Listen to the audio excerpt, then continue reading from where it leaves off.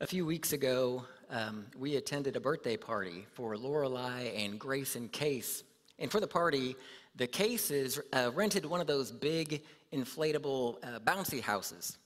And Jeremy Case was telling me that he ended up talking to the couple who had dropped off the bouncy house, and they explained to him that they were renting it out as a way to raise money for their son who has cerebral palsy.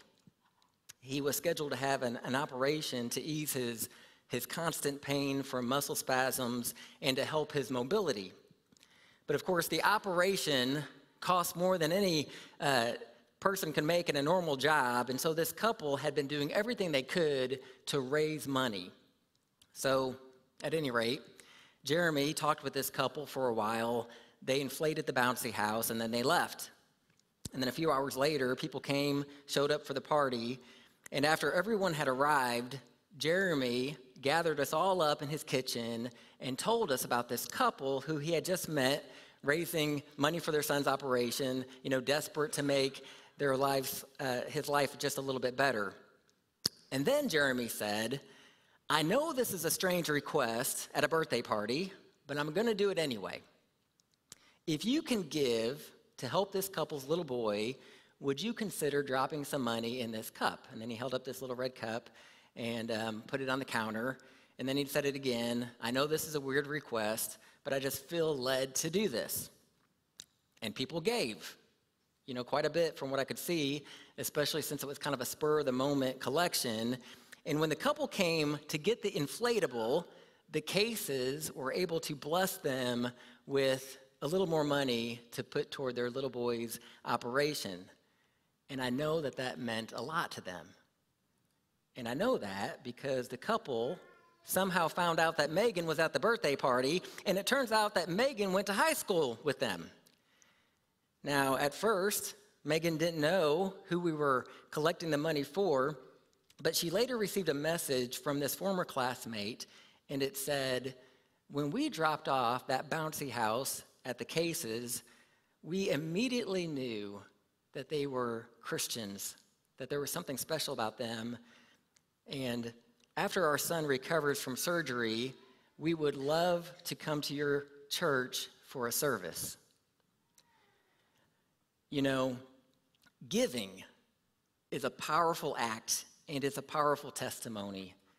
It not only helps people provide for a need, but it can be so uplifting because it says to the recipient, "We see you." Someone cares about your plight, about your little boy's suffering, and you are not alone. Now today, I want to talk to you about giving.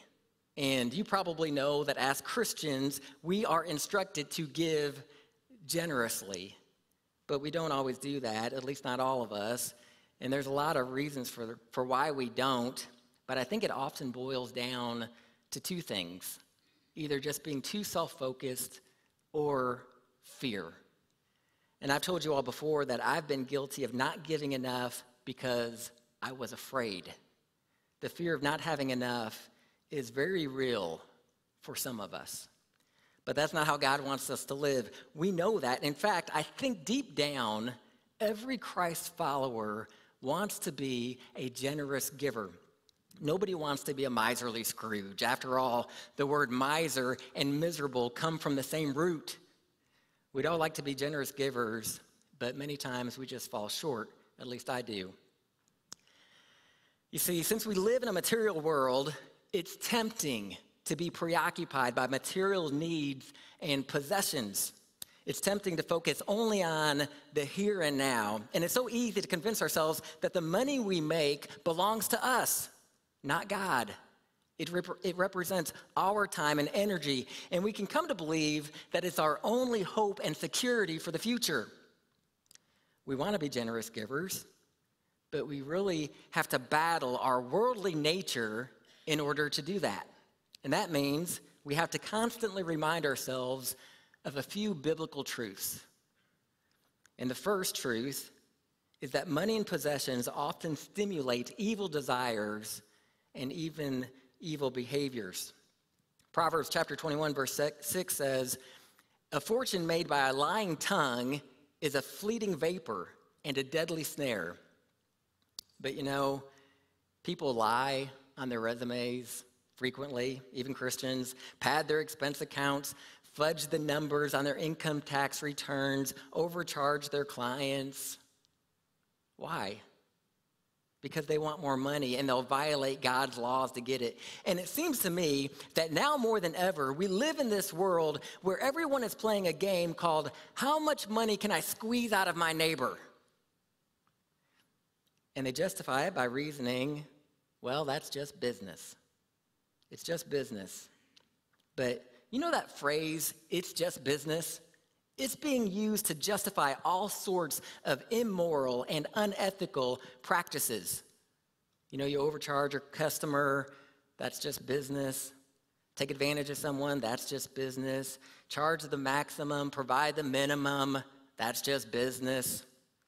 I know of someone who left his job working for an HVAC company because his boss pressured him to tell customers that their heating and air unit had to be totally replaced when in fact it could be repaired. That way they could make a bigger sale. And that's just business, is what he was told over and over again. But that's no way to live. Proverbs chapter 16, verse 19 says, Better to be lowly in spirit and among the oppressed than to share the plunder with the proud. And Proverbs chapter 28, verse 6 says, Better a poor man whose walk is blameless than a rich man whose ways are perverse. Now, second, money and possessions can increase anxiety. Ecclesiastes chapter 5, verse 12 says that the sleep of a laborer is sweet, whether he eats little or much. The abundance of a rich man permits him no sleep. Pastor John Ortberg, in his book, The Life You Always Wanted, tells about the time that he and his wife bought their first piece of new furniture. It was a mauve sofa. Now, for all you men, this is what a mauve sofa looks like. You probably thought that was light pink or maybe light tan, but that's mauve. Now, John Ortberg wrote this. He said, the man at the furniture store warned us not to get it when he found out that we had small children. He said, you don't want a mauve sofa. You need something the color of dirt. But we said, well, we know how to handle our children, so give us the mauve sofa. And from that moment on, we all knew clearly the number one rule in our house. Don't sit on the mauve sofa. Don't touch the mauve sofa. Don't play around the mauve sofa. Don't eat on, breathe on, look at, or think about the mauve sofa. He said, it was kind of like the forbidden fruit in the Garden of Eden. On every other chair in the house, you may sit freely. But upon this sofa, this mauve sofa, you shall not sit. For in the day you sit thereon, you shall surely die. Well, he said to his wife's horror, they discovered just days after getting this mauve sofa that there was a red jelly stain on it. So she lined up the three children and she asked them for a confession. And John Ortberg said, there was silence for the longest time. No one said a word. I knew the children wouldn't confess, he said, because they'd never seen their mother so upset. And I knew they wouldn't confess because they knew that if they did, they would sit for eternity on the timeout chair. And I knew they wouldn't confess because I was the one who put the red jelly stain on the mauve sofa. And I wasn't saying anything. And we laugh at that. And I think it's because we see the truth in it. Often, the more things we get, the more stress that they can cause. But Jesus said in Matthew 6, do not store up for yourselves treasures on earth where moth and rust destroy and where thieves break in and steal, but store up for yourselves treasures in heaven where it will last forever. For where your treasure is, there your heart will be. And what Jesus is telling us is that our bank statement can reveal our spiritual condition lots of times. So, does yours show a reckless spender, a miserly hoarder, or a generous giver. In the 3rd century, there was a man named Cyprian who was the bishop of an ancient city called Carthage. And here's how he described wealthy people way back then in his time. He said, their property held them in chains, chains which shackled their courage and choked their faith and hampered their judgment and throttled their souls. They think of themselves as owners, whereas it is they rather who are owned. Enslaved as they are to their own property, they are not the masters of their money, but its slaves. And I think those ancient words still ring true today. You know, years ago, I visited a World War II concentration camp, and just walking around a place where human beings were exterminated by the hundreds is so sobering, and it makes you think. And there are countless stories about how Jews heading to these camps would lug around these big suitcases filled with their most valuable possessions, gold, silver, jewelry, family heirlooms, but it was pointless. In the end, it was all going to go to the enemy. There was a cruel saying among the German camp guards that the only escape is through the smoke of the chimney. But you know, I see some similarities in the people of our time. You know, lugging around money and possessions, which can become kind of a burden lots of times, thinking they'll bring happiness and security, but in the end, they're going to be left behind. They're going to go right back to the world. And so maybe we'd be better to give a little more away, especially to people in need. And I guess if I had to sum up today's message, I would say this. According to God, giving is a wise investment. According to God, giving is a very wise investment. It's wiser than investing in stocks or bonds or real estate. Giving generously is a very tangible way to show that you trust God, to show that He is sitting on the throne of your life. And Jesus promised in Luke chapter 6, verse 38, "Give and it will be given to you, a good measure, pressed down, shaken together, and running over will be poured into your lap. For with the measure you use, it will be measured to you." But of course, you know, we shouldn't get too caught up in the rewards of giving. We should be giving with a pure heart to help others, not to get rewards. Charles Dickens once said, "Do all the good you can and make as little fuss about it as possible." Now today, we continue in our sermon series through the book of 2 Corinthians, and we're up to chapter 8.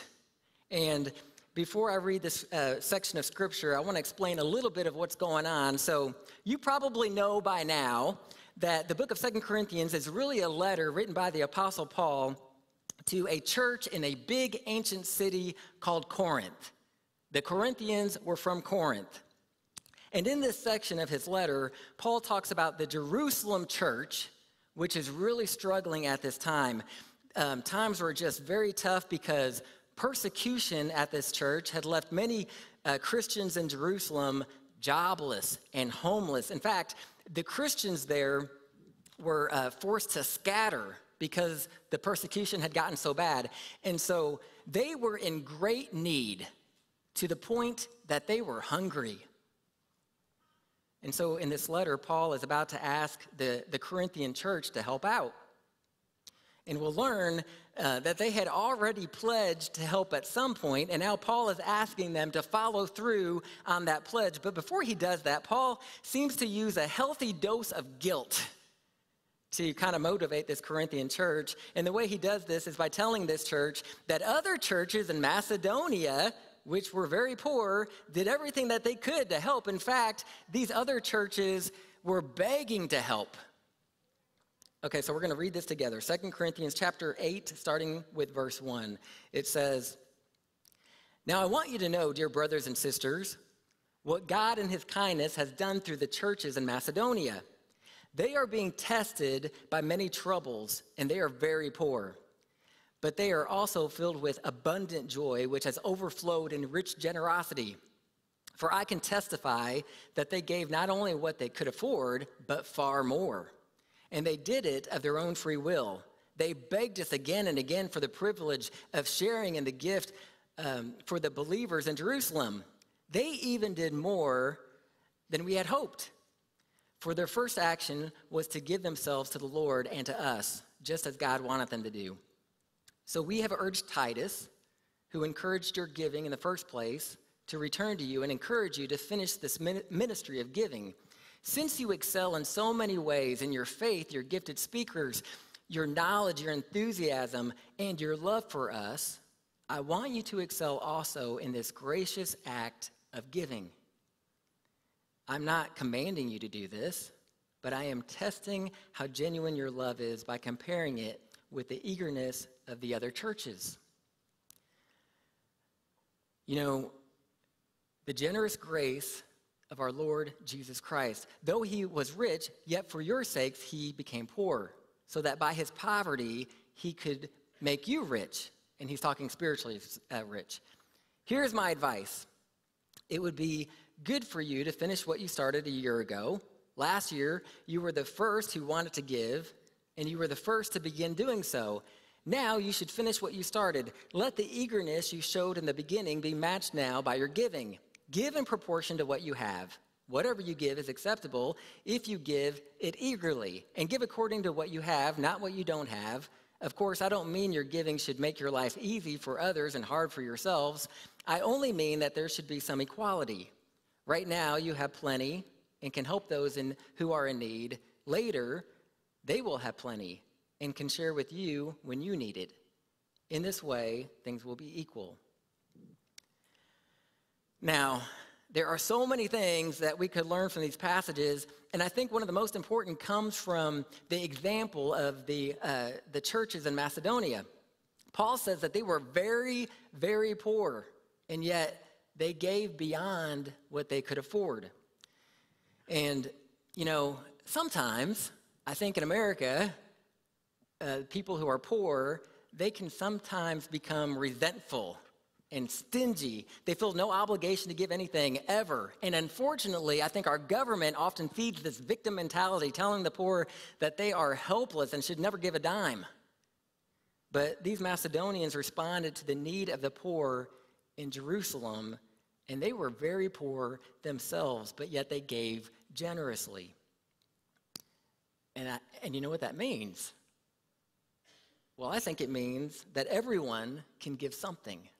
Everyone can give something. A family living paycheck to paycheck can give a little. A high school student working minimum wage can give a little. But the truth is, the vast majority of us in this room are not poor, and so we should give more. If you have an average income in the United States, you are in the upper 5 to 10% in the economy of the world, so you are rich. And Paul said in 1 Timothy chapter 6, verse 17, to command those who are rich in this present world not to be arrogant, nor to put their hope in wealth, which is so uncertain, but to put their hope in God, who richly provides us with everything for our enjoyment. I read this week about a rich American who was a businessman, and he was with his lawyer, and they were traveling through Korea. And they saw this little boy pulling a plow as his father was guiding the handles. And the businessman said, "That must be a really poor family." And the lawyer answered, "Yes, that's the Choi Ni family. They're Christians, and their church is raising money to build a sanctuary, and they sold their ox and gave the proceeds to the church, and now the little boy pulls the plow." And it was then that the businessman realized that he had never really given anything that was truly a sacrifice. He only gave out of his abundance, never during times of scarcity. He never did excel in the act of giving. And the question is, do we? You know, this is one of those Sundays when God's timing is clearly perfect. You see, a few weeks ago, Paul Loy, who's one of our elders over missions, suggested that we take up a special offering to give to the poor. And I agreed to that, not knowing that I would be preaching on giving to the poor. And because you all know, anyone who knows me knows I'm not a planner. I don't plan that far ahead. And so when I looked to see what the next section was in 2 Corinthians, I thought, Lord, you could not have planned this better. I'm preaching on giving to the poor on the very Sunday that we are asking the church to give to the poor. Now, today's collection is for the people of Sierra Leone, which is a West African country known for its corrupt diamond mining. And this corruption fueled wars across their nation for over a decade, throughout the 1990s. And Hollywood actually made a movie about these wars called Blood Diamond. The war left thousands of people impoverished, many amputees. The average life expectancy for a Sierra Leonean is only 56. And what makes matters worse is that Sierra Leone has this rainy season, and that runs for about a third of their year. And by the time the rains arrive, many of these poor households, they're already running low on food, and it's going to be quite some time until the next crop will be ready. And so they call this the lean season. And so the lean season comes every single year for these people, and they're always challenged to get through it. Now, what would you do? What would you do if you were a father or a mother of children and you have to endure through this long, lean season every single year? What would you do if your kids are hungry? Well, you would do whatever you could to feed them. And so many of these families, they take out these high-interest loans to buy whatever food they can. I read that a 100% interest rate is not uncommon. And so what happens is these families, they get trapped in this cycle of debt and poverty, and children are the ones who suffer the most. Now, just a few weeks ago, Samuel and Rachel Pyle joined our church family, and I'm so glad that they did. This young couple are great examples of what we should strive to be when it comes to giving and to making a difference. You see, Samuel is from Sierra Leone. His father was murdered in the war there, and his mother died because of the poverty and just the poor medical care.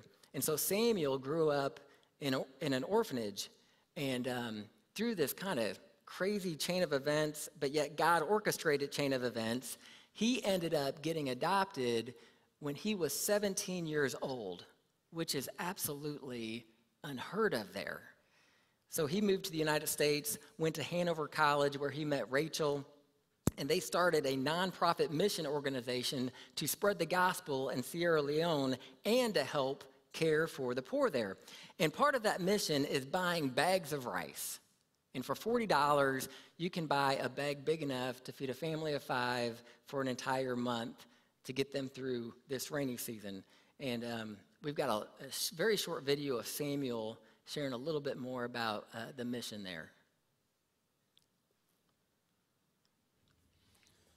Hello, friends of LBMF.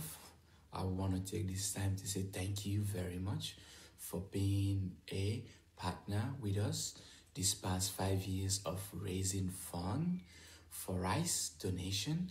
It's been 5 years since we have been helping families in need in Sierra Leone during the rainy season. This is the time of the year when we do our fundraising, and those that have been part of this, helping us make a difference, I want to take this time to say thank you. And those that want to partner with us to continue making a difference in Sierra Leone by helping a family of 5 with a bag of rice during the rainy season in Sierra Leone, I am super excited to continue helping people in need. And I hope that wherever you are, you can partner with us so that we all can continue to make a difference. With just $40, you can help a family during the rainy. Yeah, that was actually the end of the video. It's just rainy season, and then that was the end. And Samuel was just telling me before the service that he is actually going to Sierra Leone this month. And so whatever is collected will be hand-delivered by him. And so I think that's one of the great things about this offering as well. Now, today, God led us to a portion of Scripture that talks about giving to those in need. That was no accident, because today God knew that we would be asked to give toward bags of rice to help hungry kids and to help these families escape this cycle of poverty. So we're going to go ahead and have Samuel and Rachel. They might already be out. Oh, there they are. We're going to go ahead and have them go out into the foyer, and someone maybe help them find an offering plate. And if you would like to give toward that offering, you can just drop it in their plate on the way out the door. And whether you can give or not, please pray for this couple. They have taken on a really big mission, and so they need prayer. Okay, let's pray. I think that you can still make the check to Charlestown Independent Church if you want it to be reflected in your giving. You can do that, and then Jane will probably just write them one big check. Oh, I'm sorry, I'm completely wrong. It needs to be made out to Looking Back, Moving Forward. Looking Back, Moving Forward. And that's on a slide. I don't know if we can put that slide back up, the very first one. Looking Back, Moving Forward. Let's pray. Father, without a doubt, the gift of Jesus, he is the most costly gift you've ever given. And your son, who owned the entire universe, came to earth to be born in a lowly stable. He was raised by peasant parents, and your word says that he made himself nothing and died on a cross as a sacrifice for our sins, so that we could be rich in forgiveness. You know, what can wash away our sins? Nothing but the blood of Jesus. And Father, we know that Jesus died so that we could be rich in hope. What does it profit a man if he gains the whole world but loses his soul? And so, Lord, I pray for anyone here who has not given their life to Jesus Christ, because one day, not too far from now, they're going to die and leave all their worldly possessions behind. Money and things won't matter, but only their relationship with Jesus. So I pray for unbelievers that they would accept your gospel this morning and come to you. And I pray for Christians that we would live with eternity in mind and be generous givers. And we pray this in Jesus' name. Amen.